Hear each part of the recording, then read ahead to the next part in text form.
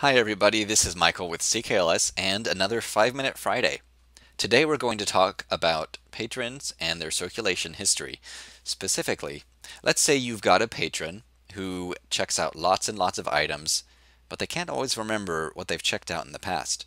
There's actually a setting we can change on the patron's account that will give you a notification whenever you try to check out an item to that patron that they have checked out before. Let's take a look. Now, before we take a look at the patron's account, you should know that in order for this setting to work properly, the patron does have to be saving their circulation history, and if they're not, they have to opt in to turn it on.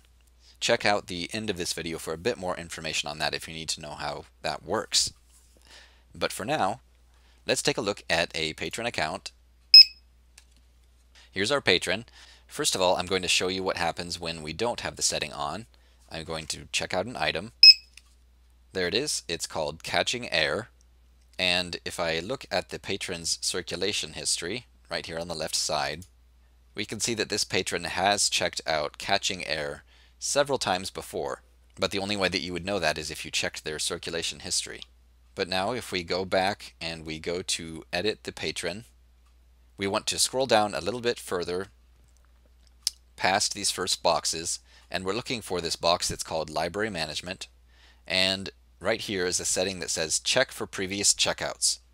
Normally it's just going to say inherit from settings. We're actually going to change this to yes if settings allow it.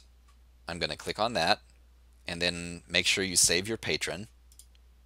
And now I'm going to try to check out this item again that has been checked out before. And you'll see that it didn't check the item out, and we get a yellow box, and here it says please confirm checkout. Patron has previously checked out this title. Check out anyway, and then we have a choice. We can choose to check it out to them anyway, or we can choose to reject the checkout and it won't be checked out.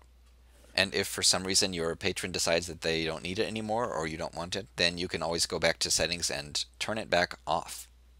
One thing to keep in mind is that your patrons may not have their circ history saved forever. If we look at the patron's details right here on the left side of the screen, and then we look under the library use section, privacy preference, right here it says temporary. This means that the circulation history is not being saved forever. It's only being saved temporarily. If you or the patron wants to change this privacy setting so that their circulation history settings are changed, that's not anything that you can do from the staff side. The patron has to be able to log in and change that on their end. And how they can do that is through the original patron catalog. And you can get there if you go up to the header. We have this link called Patron Catalog. Click on it, and then we're going to click on the original patron catalog. This is where the patron would go to change their settings, and they need to log in down here with their card number and their password. Once they've gotten logged in, we are going to scroll down, and let's keep an eye on the left side here, and there's lots of different options. What we are looking for is your privacy, and we click there, and this talks about privacy management, and it tells them their 3 different options are keeping the history forever, keeping it temporarily, which is for 3 years, or not keeping their history at all. And they can choose to change the rule here and then save, and then that will change their settings on the staff side.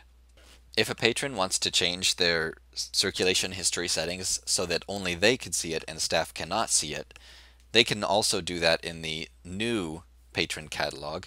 But if they change it here on the original catalog, it's going to change the settings so that both the patron and the staff can see that patron's checkout history. If you would prefer to have print instructions for how to change a patron's circulation history, you can actually do that. Find the link to it in the description of the video. But other than that, that's all for today. We will see you next time. Have a great day.